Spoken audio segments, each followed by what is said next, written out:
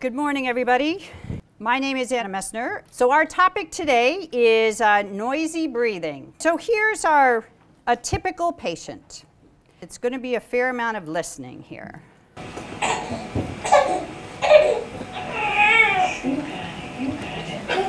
All right, so that is a very short snippet of stridor. And what is stridor? Its technical description is a harsh, high-pitched breath sound, such as one often heard on inhalation with laryngeal obstruction. But the real definition that most people use is just noisy breathing. And why do we care? Well, this little session we're doing today, we're going to talk a lot of stridor, about stridor, and actually listen to some, because it's really important to pay attention to the type of noisy breathing. And the key things you want to tell are, one, is it inspiratory? Do you just hear it when the baby's breathing in? Is it biphasic? Is it when the baby is breathing in and out? Or is it expiratory, which is also known as wheezing? And if you can tell what type of stridor is, then you can have a good idea of what the problem is. So now what we're going to do, very briefly, I have 6 different sounds, and you can only use your ears. There is no pictures, no other clues, just listening. And for each sound, I'm going to play it, and you guys listen, and then you need to ask yourself, is it inspiratory or is it biphasic? Okay, I didn't put any expiratory in. Make it easy. All right, here we go.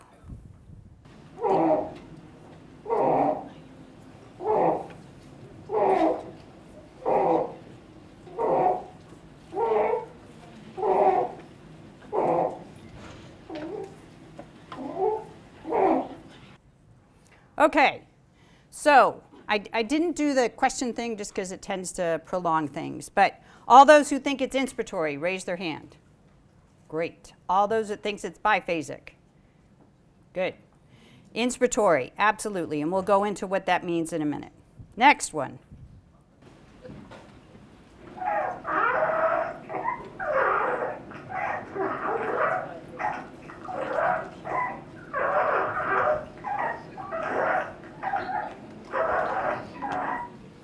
All right, all those that think it's inspiratory. All that thinks it's biphasic. Absolutely correct. You guys are good. And the other thing, and I'm going to play the rest of it, when you listen to this, I want you to listen to how wet it sounds, okay? Because that's a real warning sign. This baby is having trouble managing their saliva, and they are probably in a good bit of trouble right now. So let me just listen as you listen to the rest of it.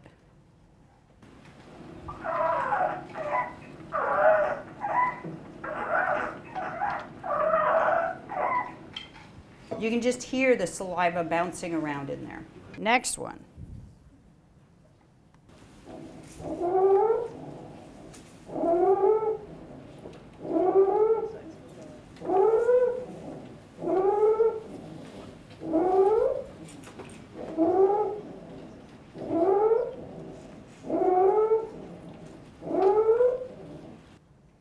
All right. Oh, who thinks it's inspiratory?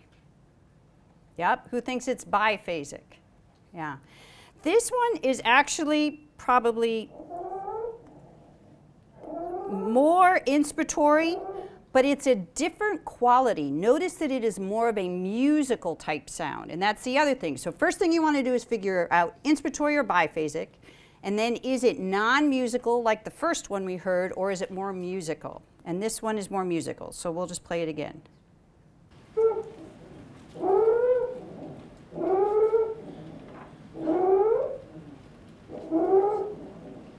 Okay, next one.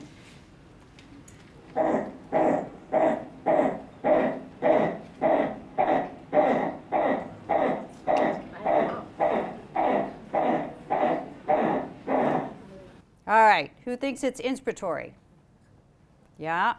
Who thinks it's biphasic? Okay. It's more inspiratory, but what you really notice is how fast this baby is breathing, right? And that is incredibly, that's one of the warning signs. So, and if you picture in your mind what this baby looks like, you can just almost see them retracting in your brain as they do it. So take a listen again. The other thing is it's not particularly musical. All right, 2 more.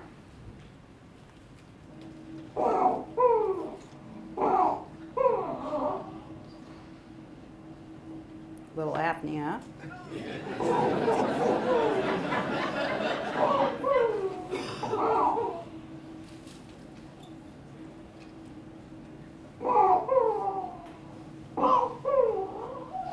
All right, who thinks it's inspiratory? Who thinks it's biphasic? Yeah, definitely biphasic with apnea. And fairly musical, actually. All right, last one.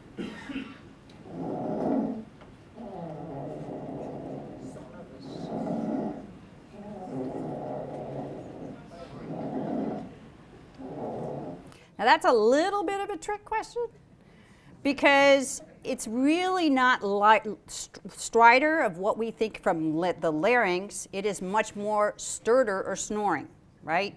And that is probably by far the most common noisy breathing that your patients will report to you is the snoring.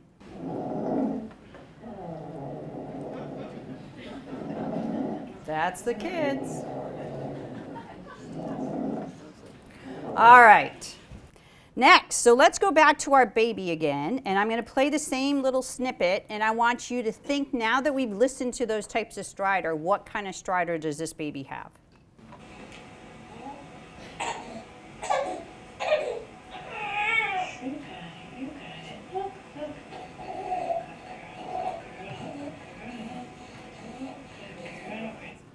Okay, who thinks it's more inspiratory? Yeah, that's more inspiratory.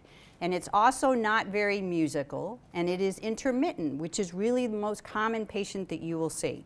So what we would do is we would actually take a little scope in the clinic and actually look at the larynx, which is a great thing.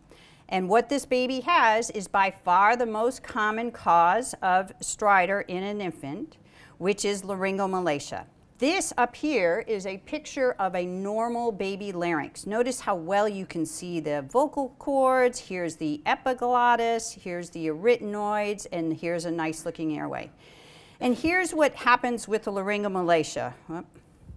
Is that you have a curled epiglottis, you have trouble seeing the vocal folds, and then as the baby breathes in, everything collapses until where they are breathing through this tiny little pinhole. That's laryngomalacia.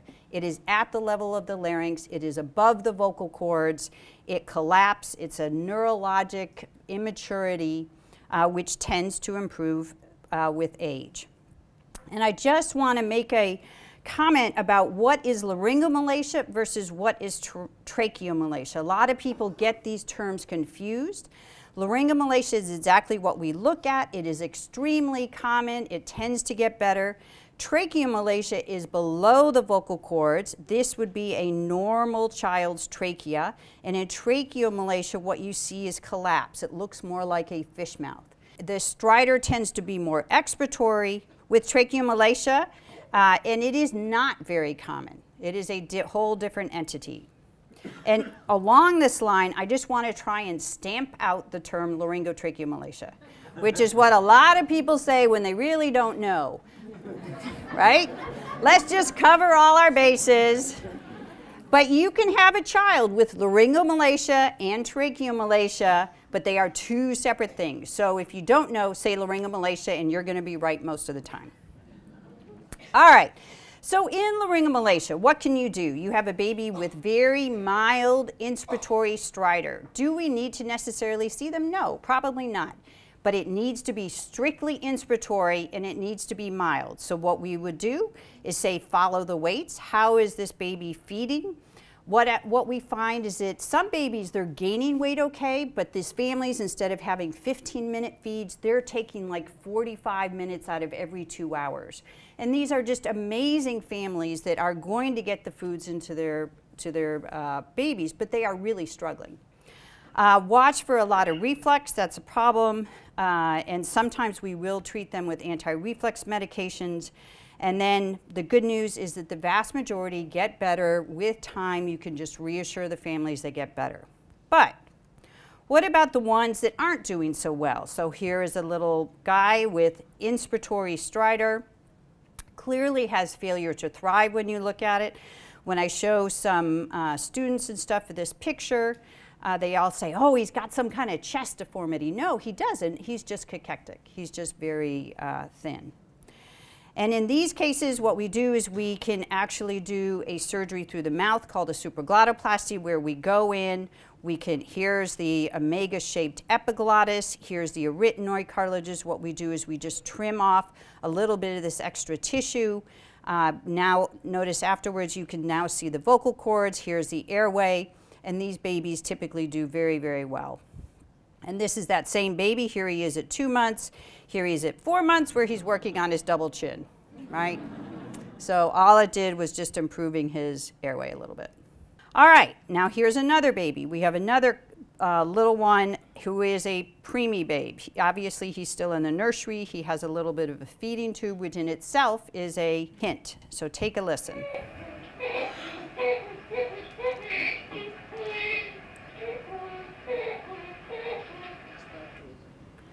Now this little one, think about it, who thinks it's inspiratory? Who thinks it's more biphasic?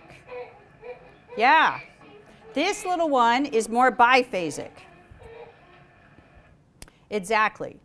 And notice it's biphasic musical sounding, and musical tends to go along with a problem at the level of the vocal cords. So biphasic, musical sounding, and notice he's a little bit hoarse. Okay, especially at the end of the recording. Take a listen again, which is another hint.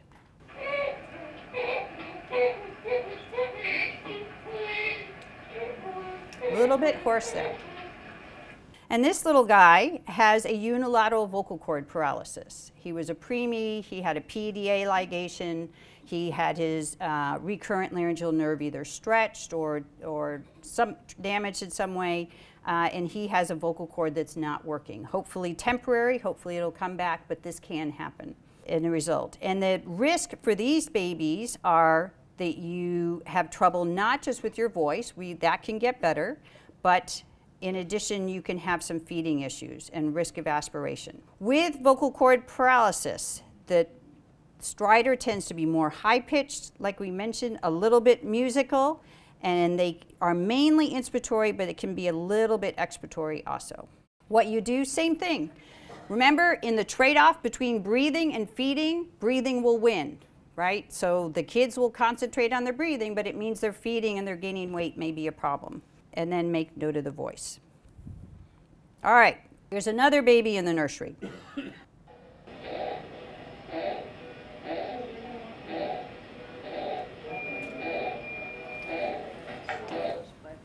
All right, notice the one other thing with him. So it's more inspiratory as opposed to biphasic, but notice how the head bobbing, okay? He is using his accessory muscles to breathe. This is not a good sign, okay? If you see head bobbing, that is a worrisome feature. I also want to point that the day I recorded that in the nursery, his twin happened to be there who was already home, and I just recorded him breathing. That's how a baby should breathe, okay? I don't want you to get used to all these noisy babies, right? So babies should be relatively quiet. All right, and this little guy actually had bilateral vocal cord paralysis and some subglottic stenosis.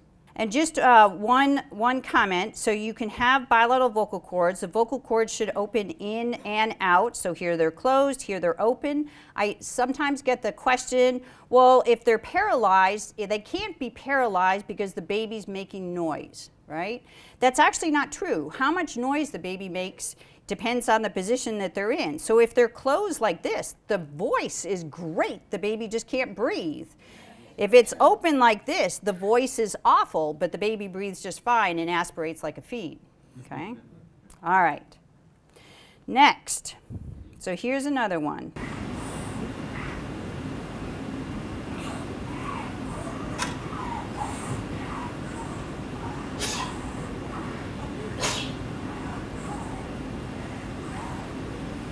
So this one is a lot more subtle. Could you even hear it? It's a lot more subtle. It is not a supraglottic type sound above the vocal cords, and it is much more biphasic. If you ever hear true biphasic stridor, that is a big worrisome sign and needs to be further evaluated. And this baby ended up having a stenotic trachea, so tracheal stenosis. Notice that if you look at the video, you can see that the cartilage rings went all the way around as opposed to just in the anterior part of the trachea. So the take-home messages. Lots of things cause stridor. Laryngomalacia is by far the most common. If you don't know, or if you're concerned about the feeding or the weight gain or the voice or sleep apnea, a flexible laryngoscopy can easily be performed without sedation or anesthesia in the ENT office.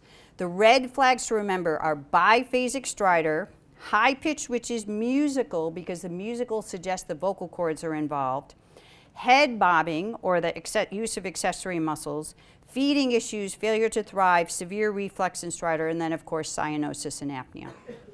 And I'm going to leave you with one last video. This is actually an older child, a 2-year-old, but the most common noisy breathing you will hear, because I don't want to completely forget it.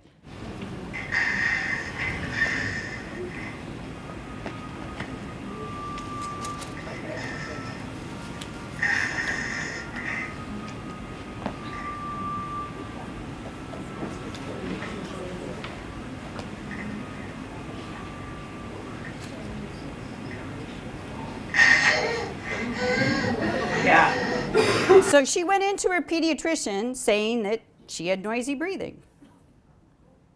And there she is with a boring video after her tonsils came out.